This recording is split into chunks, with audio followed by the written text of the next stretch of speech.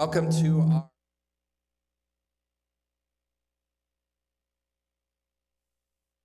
very snowy Lord.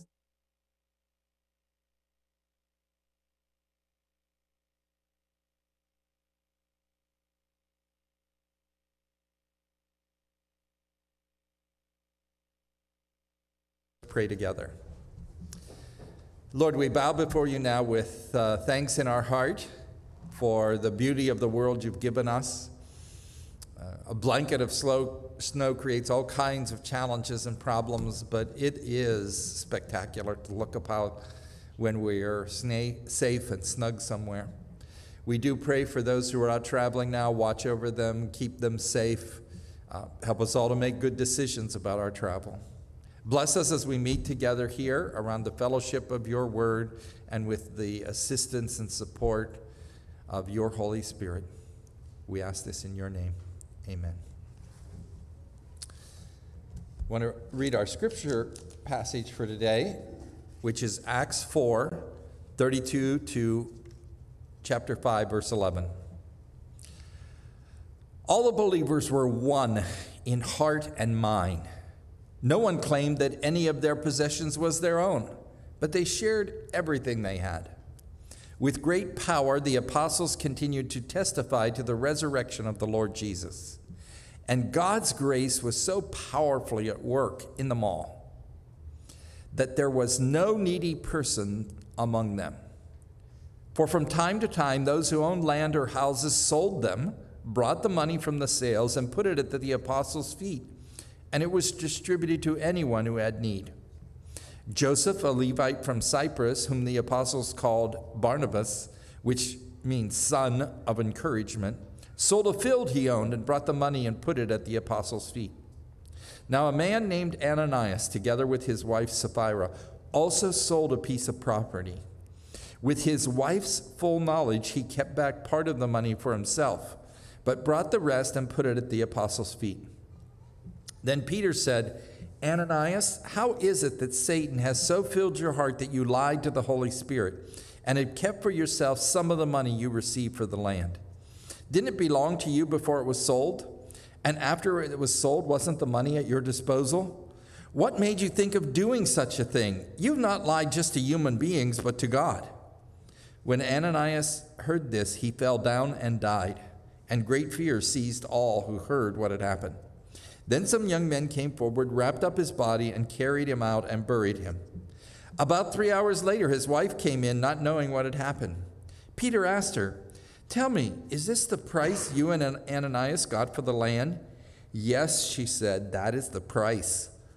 Peter said to you, How could you conspire to test the Spirit of the Lord? Listen, the feet of the men who buried your husband are at the door, and they will carry you out also. At that moment, she fell down at his feet and died. Then the young men came in, finding her dead, carried her out and buried her beside her husband. Great fear seized the whole church and all who heard about these events.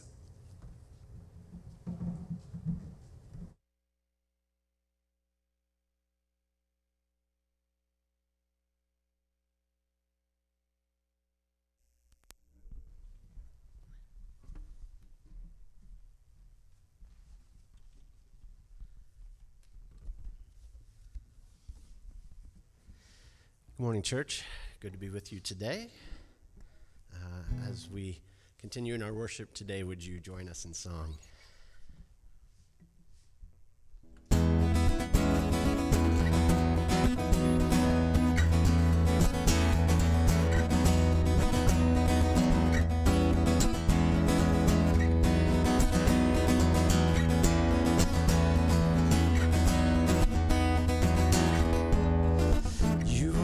Strength when I am weak. You are the treasure that I seek. You are my all in all.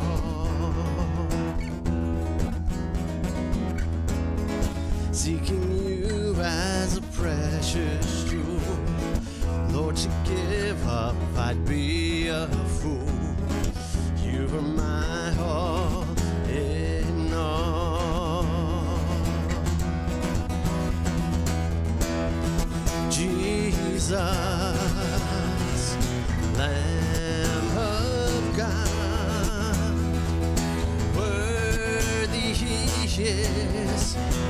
your name.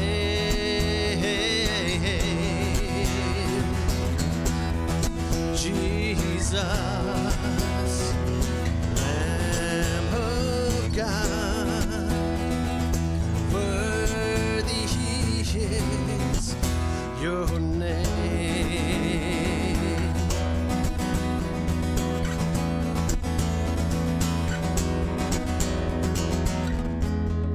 Taking my sin, my cross, my shame, rising again, I bless your name. You're my all in all. When I fall down, you pick me up. When I am dry, you fill my cup. You are my all in all.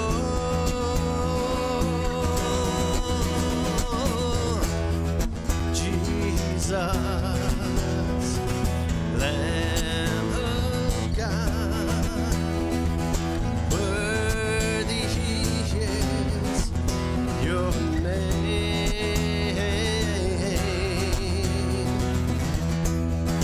Jesus,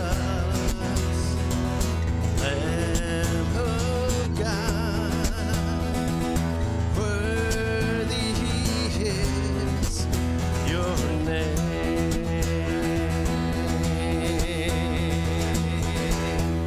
Jesus, Lamb of God, worthy is your name.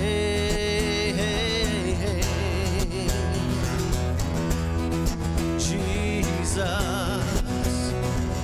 Lamb of God, worthy is your name. Worthy is your name. Worthy is your name.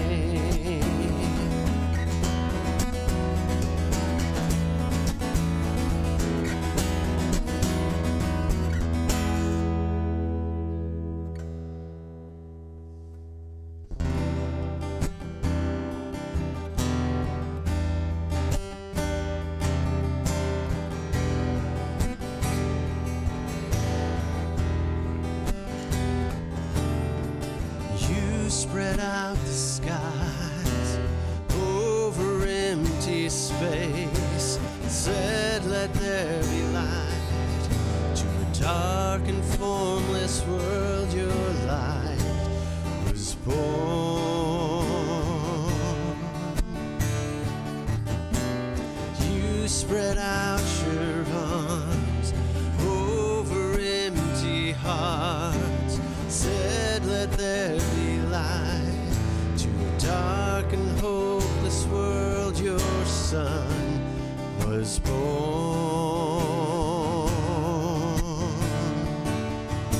You made the world and saw that it was good. You sent your only Son, for you are good.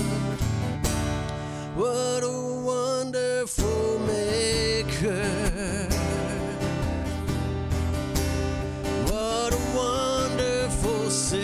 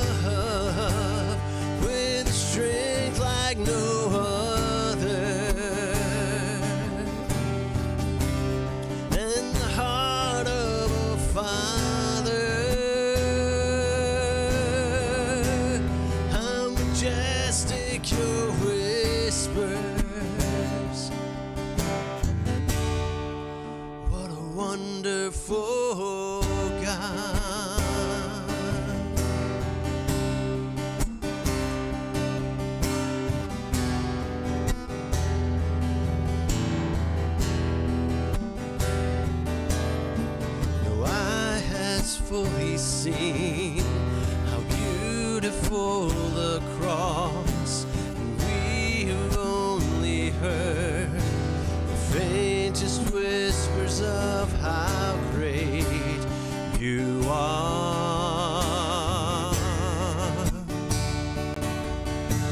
You made the world and saw that it was good.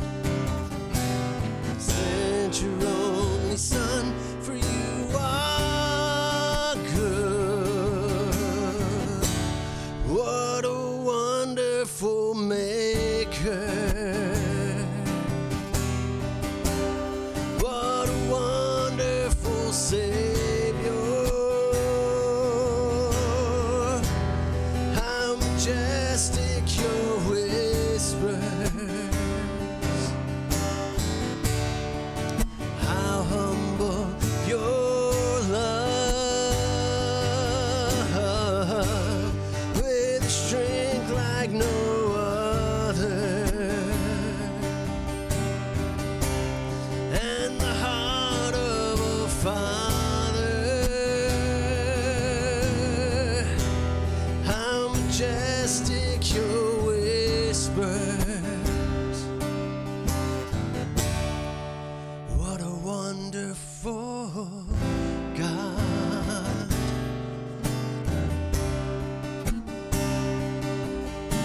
You made the world and saw that it was good. You sent your only Son, for you are good.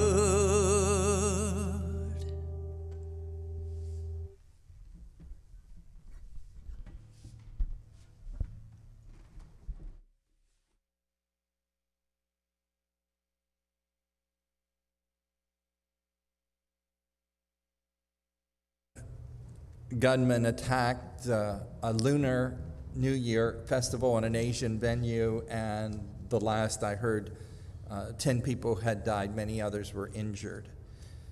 So we want to, for our prayer time today, make sure we do recall that and focus on that.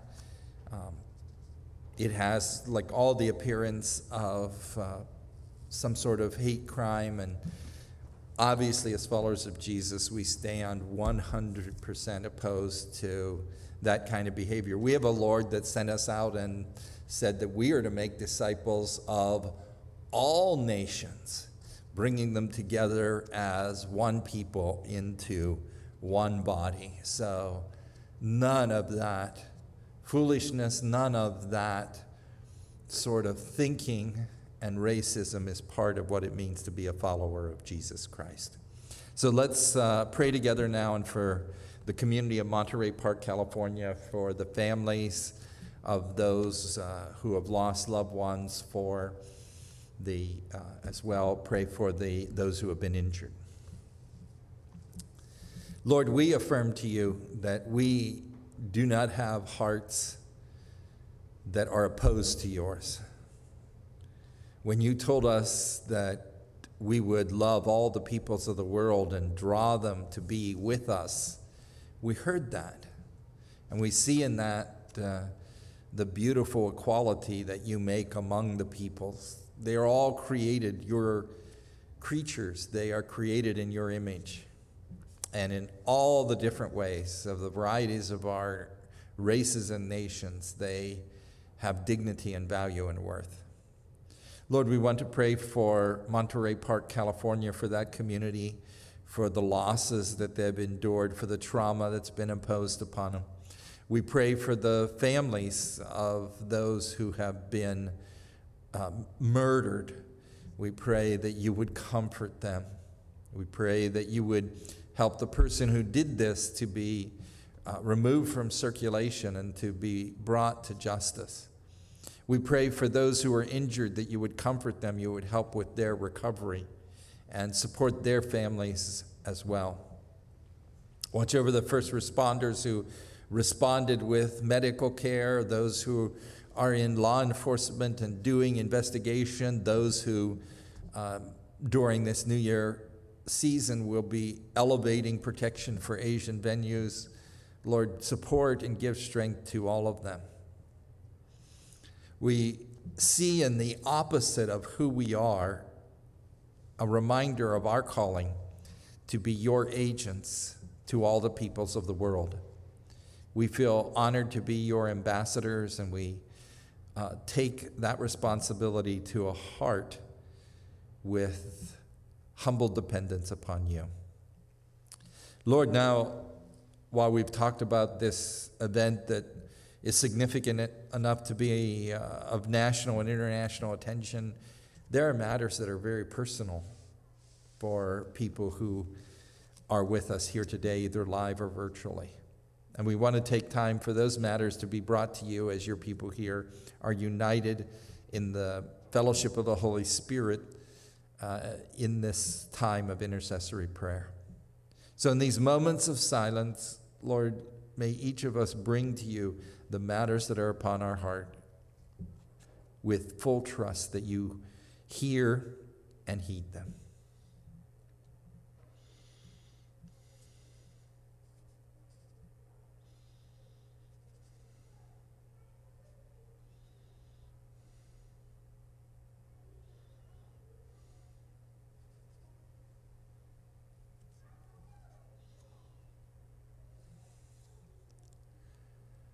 Lord, thank you for who you are, for the ministry of your Holy Spirit that when we join together in prayer, joins us to you in rich and full communion.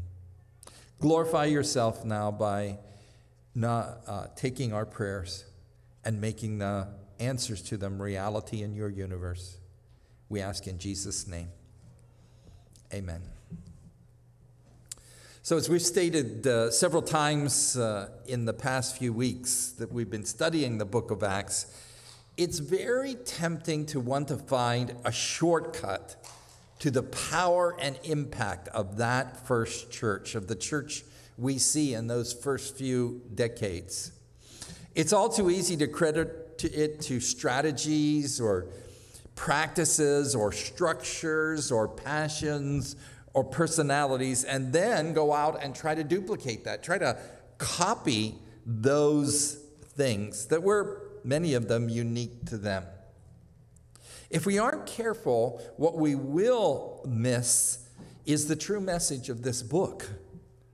That is the centrality of the Holy Spirit and the extraordinary impact he has on ordinary people who surrender themselves to him. The centrality of the work of the Holy Spirit and the extraordinary impact he has on ordinary people who surrender themselves to him. We miss the importance then of spiritual substance as we go looking for spiritual power. Or as I've stated it in our message summary today, the root comes before the fruit. Being should come before doing. Being should come before doing. The harvest isn't what's first. It's the sowing and the development of first a root system, right? And then a stalk and a plant. And eventually there is a harvest of a crop. But the root comes before the fruit. Substance comes before the impact. That substance comes, the being comes before doing. As we've gone through the book of Acts, in Acts chapter 21, the Spirit is promised and waited for. Good pattern for our lives, right? The Spirit is one of the persons of the Trinity. He is a personal being. He's not a force. He's not an entity. He is a person, and he works with all the complexity of God. And as we seek the Holy Spirit, he delights for us to take our time, to position ourselves before him, to listen for him, to let him speak to us about often small things as he prepares then to anoint us and descend upon us in power. And that's what the church did in Acts chapter 1. They were promised the Spirit. They waited for him. In Acts chapter 2, the Spirit was given. You could argue then in the rest of the New Testament the Spirit is working, but certainly in Acts chapter 2, 3, and 4, the Spirit is working, and the world, the flesh, and the devil are pushing back. In Acts chapter 4 and 5, we're nearly a year after this great new experiment has begun that we call the church. And two factors now have produced economic stress on them. The first factor is that Jesus' message always resonated with the poor, right? I'm not lying in with Karl Marx, who argued that the purpose of religion was to be an opiate of the masses, to make them content with poverty, and that all religion does is allow the poor to be quiet in their suffering and the rich and the wealthy to grow wealthier. But you can't miss Old Testament and New Testament, certainly about Jesus, that the way Jesus was able to convey a message of hope and dignity to every person, no matter how much or how little they had, brought people forth. It's one of the terrible things poverty does, is that poverty disempowers people. Poverty, as they live in it and they experience that suffering, leads them to say, what's wrong with me?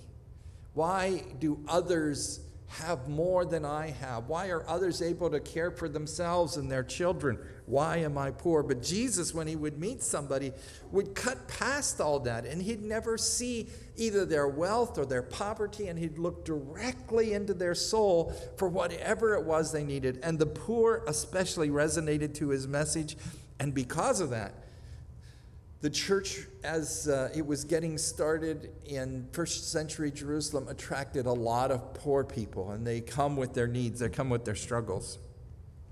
There's a second dimension to why the church, this new congregation in Jerusalem, was experiencing economic distress, and that was that by claiming to follow Jesus as the Messiah, many people were rejected by their families or were persecuted. They were cut off from family or other institutional benevolences. It would create business pressures for them as they were ostracized for saying, no, I think Jesus is the Messiah. I want to follow him. The result of these pressures was that the church in Jerusalem consisted of a needy people. That word's actually used in these chapters, and it's a unique Greek word that only appears here, and it means impoverished, starving, poor. And so the general principle is that our obligation increases with the desperation of the situation. Now, we're obligated to support life, not lifestyle. It's one of the things when we live in this culture that's so abundant that when we see that these people had needs, they were needs of sustaining their life, of having clothing that would keep them from having hypothermia, of having food that would keep them from becoming malnourished and falling into disease and death. They were desperately poor. Often we'll have friends who get into economic distress and we'll want to bless and help them. We have to always be careful, though, that they may be going through a season where one of the variables is a reduction in their lifestyle. And the house that they had, they were paying a mortgage on, they can't afford anymore, and now they're going to be living in a more humble place that they're renting. That's part of the ebb and flow of life. And if you want to be generous with those friends, it's not nearly the same. You're free to do that, but it's not nearly the same level of obligation that exists when a person's life is at stake. When a person is at risk of dying because they don't have clothing or shelter, when a person is at risk of dying because there's insufficient food. And so as we look at the church in this very difficult situation manifesting incredible spiritual power that we'd love to have for our church today, I want to look at two foundations of it that I'm going to draw from this passage. I'm going to talk briefly about two Greek words. The first foundation is generosity, right? In that passage that we read today, we heard that all the believers were one in heart and mind, and no one claimed any of their possessions was their own, but they shared everything they had. The biblical word that's going to appear many times in these early chapters of Acts is the Greek word koinos or koinonia. Koinos or koinonia. Often it's translated as fellowship in the New Testament. It's an interesting Greek word because it's very common in the New Testament. It's not very common in the rest of the Greek language. This word koinonia, especially in that form, doesn't appear. And so we have to pay attention to how it's used and from this passage as well. And I'm going to suggest to you a definition from it. And that is when it is not who owns something that matters, but who needs something that matters. This is one of the great distortions of our capitalistic system. For all the empowerment it gives us, it can create in us a false truth as Christians that what we have is ours. Now, it's nice to know that what we have is ours. It's not the government's. It's nice to know that what we have is ours, and it doesn't forcibly have to be shared with our neighbors. But the idea that what you have is yours and you can do with it anything you want, which is kind of a definition of capitalism, is not biblical. What the Bible says is that what I have, what you have, is God's. And we're obligated to do with it that which He calls us to use it for. And that's kind of the root of koinonia, that the things that we have that most societies, certainly capitalistic societies, say is ours, is God's. And then when you see someone who is in need, not somebody who is in want, not somebody who's experiencing the consequences of irresponsibility that doesn't really threaten their existence in any significant way. But when somebody is in true need, then it doesn't matter so much that I own it. It matters very much that God has given it to me to be a steward of it. In this passage, there's one guy that knows this very well. This is Barnabas. He's of the priestly tribe. He's a Levite. He's probably wealthy because of the way Jewish society in that day in Jerusalem was structured.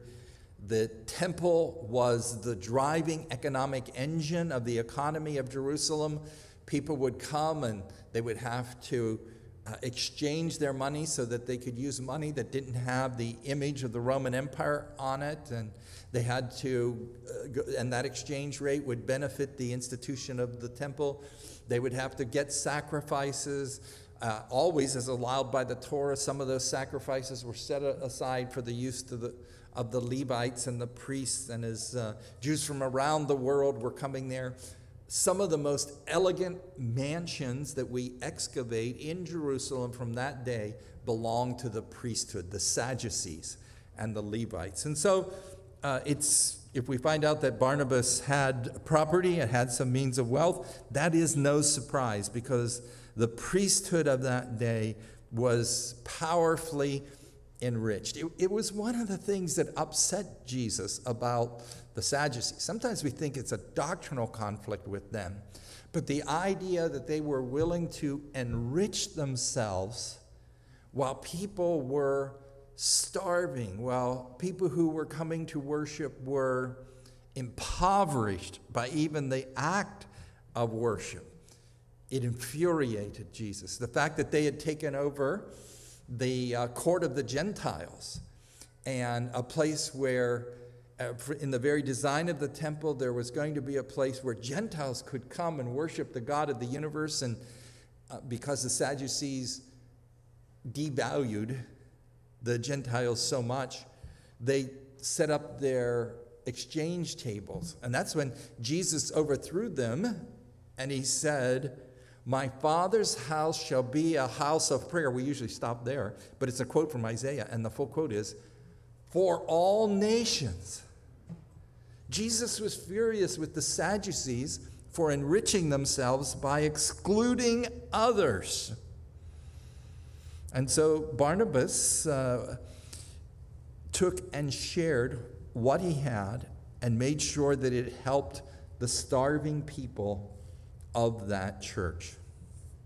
Now, the story went on, if you listen carefully, and there was another couple that were a couple of some means. They owned property, right? In Galilee at the time of Jesus, 80% of the population in Galilee, Jerusalem was a little more affluent, but 80% of the population in Galilee lived at a subsistence level. That means whatever they earned or whatever they grew or whatever they tended in their flocks was just enough to feed them. It wasn't enough to have any margin to advance economically. They were in a survival on the edge of starvation, where one catastrophe to their fields, one catastrophe to their flocks, one catastrophe to their livelihood would mean that their family could be plunged into poverty, starvation, and death. 80% of Galilee. So that's the kind of world it is. So when we see Ananias and Sapphira having disposable investment real estate, we realize that they are people of some means. And so I suggested to you that one of the foundations of the early church's supernatural power was an understanding of koinonia. It was generosity. It was understanding that what I have isn't mine, it's God's. And I am responsible.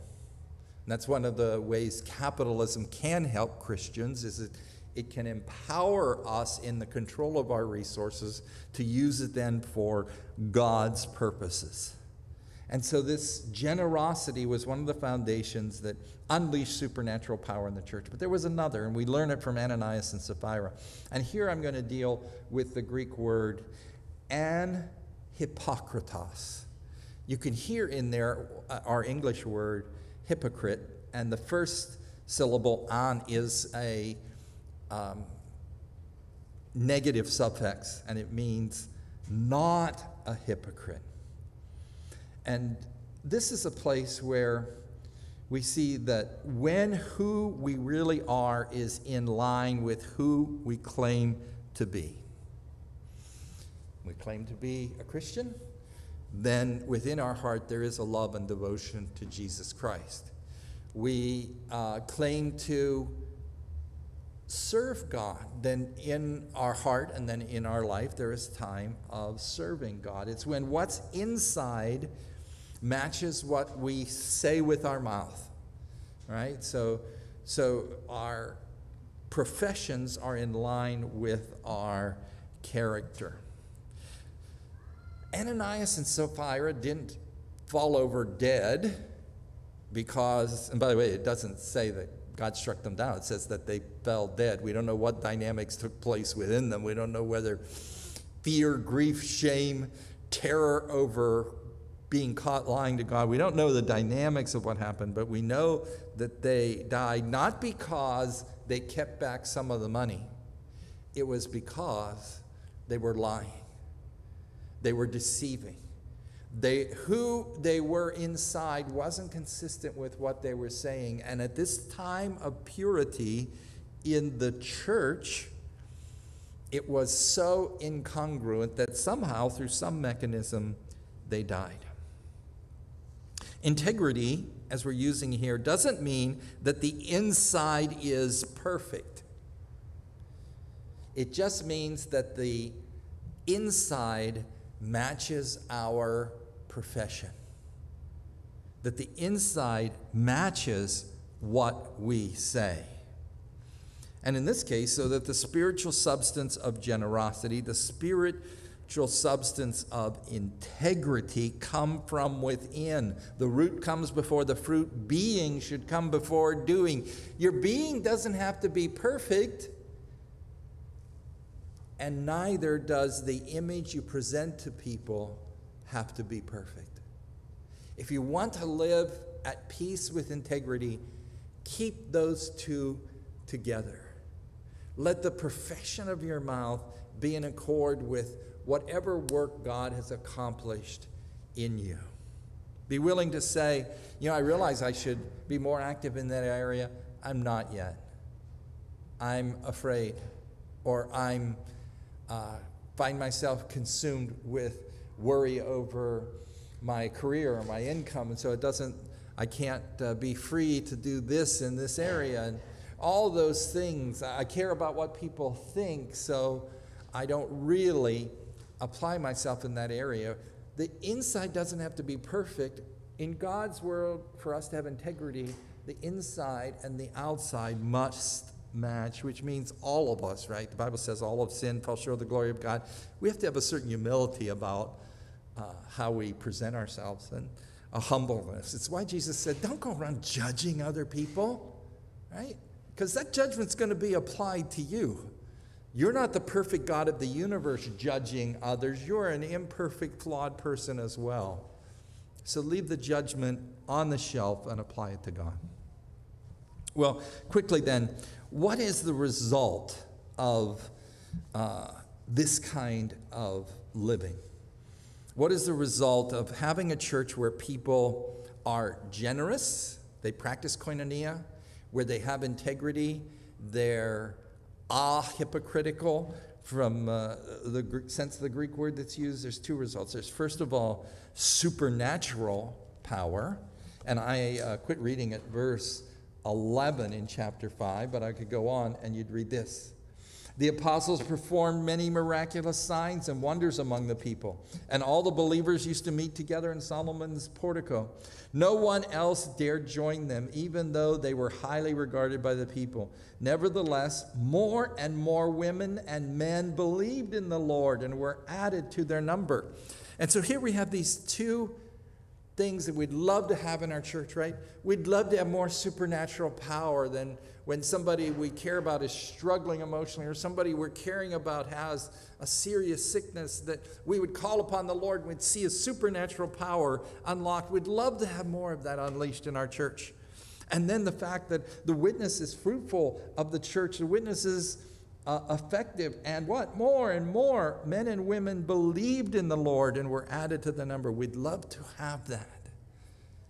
But we've got to pay attention to the fact that the root comes before the fruit, that being comes before doing, and that our generosity and our integrity, our view that what I have is God's and He is to direct me to what I do with it. It's not who owns it that matters, it's who needs it that matters, as well as the fact that we want who we really are, integrity, inside, to match the claims we make outside. When that happens in a believer's life, let's just go to the individual, God's spirit and power are more unleashed to flow through him or her. When it happens in a church, it is the same way as well. Generosity and integrity. Let's pray together. Lord, we bow before you now, and we surrender ourselves to your Spirit. Sometimes we have the idea that it's like pulling into the gas station and opening the tank and turning on the pump, putting it in, and we are charged full. But the maintenance of the vehicle, what's going on in our hearts, in our spiritual lives, determines the degree to which any power is unleashed for the supernatural impact of prayer in our world or for effective witness. And so, Lord, we would be remiss if we were not people who come to you and say, grow us. By your Spirit first, build spiritual substance in our lives so that profound and meaningful and kingdom-building spiritual fruit would result. Lord, it's no surprise your whole universe is set this way that the root comes before the fruit, that being comes before doing. Help us internalize that lesson and live it in the power of your Spirit. We pray in Jesus' name. Amen. Thank you, and God bless you.